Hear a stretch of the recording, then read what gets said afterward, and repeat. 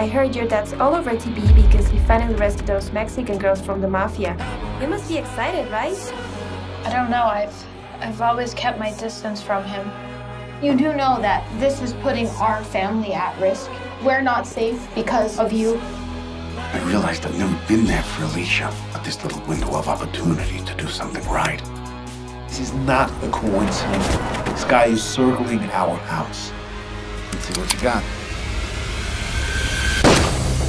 After all these years chasing this guy, I've made no progress. You gotta put the bait out there. Once he takes the bait, that's when you'll get to kill him. What was that? Some snake and crane?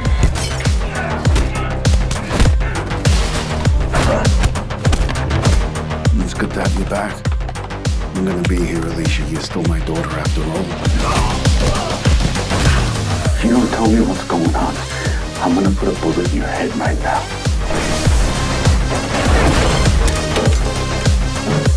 Just remember something. Kill or be killed.